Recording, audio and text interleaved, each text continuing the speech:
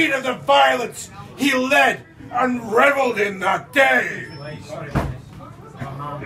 It is a greater affliction to me than death itself that I am sentenced to die at Bolton. The nation cannot be allowed to look upon me as a sacrifice Sorry about this. for the crimes of that day, Sorry about for this, which I bear no responsibility. No responsibility at all.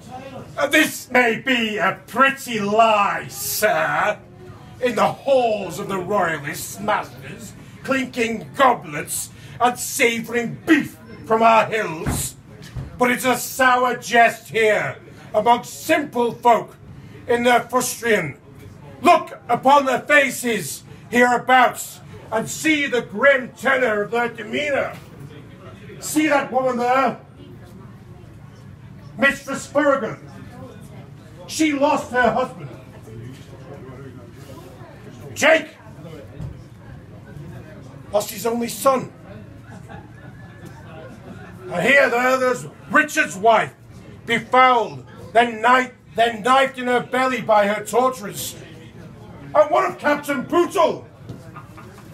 Bootle was my man, a turncoat, a renegade. As a Stanley, you know about a turncoat.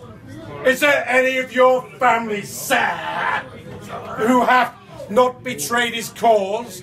Captain Bootle was taken prisoner and held in trust, but then brutally hewed down. No death for a captain. I tried to stop them, but their blood was up. But who could blame them? It was Assheton's troop defending the town, the very man who had threatened my good Lady Charlotte, besieging Lady House, our home. But Assheton laid not a hand on the Countess Charlotte, more's a pity, a French woman, but a Catholic, no doubt, a harlot with her beads and bells. I'll not hear this vileness about my lady, my man. And I have never behaved other than a soldier, a gentleman, and a good Christian. What sort of soldier is it, sir, who employs a band of Irish brigands in his ranks? Foul-smelling, ill-kept, and with lust only for our goods and our women. Catholics to boot, every jack one of them. Traitors and helicons from the depths of Hades. Hear him! Woo. And what sort of gentleman, sir, is it that lines up townsfolk and carefully pushes a sword into every man's belly in their families can look on? And what sort of Christian, sir, is it who makes townsfolk kneel before him, reciting psalms, then hacks at the very bowels? And what is Charlotte, my wife? No more talk, Stanley. The scaffold is true, the blade is whetted, and Liptrot the executioner is an expert with the scythe. He has drunk sufficient of the good landlord's ale to steady his hand, and not too much to befuddle his eye. So fear not.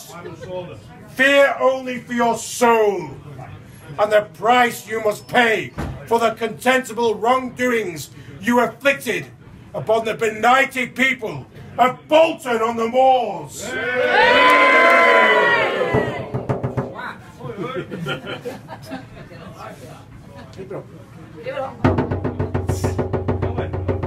The scaffold was erected at the top of Windy Bank, where Churchgate ends 60 paces west of the Man and Scythe door. As James Stanley, 7th Earl of Derby, was led out to his death, he shook off his jailers and walked upright to the scaffold. He had already removed his coat and outer shirt, remarking that he would like it returned to his wife, the better than being unsoiled with his blood. At the scaffold, he said nothing, but his mouth was seen to be moving at all times, no doubt invoking the Lord to see to his family's welfare in this world and his old soul in the next. He took no ale or wine to manage his nerve, and faced his fate with a blank demeanour.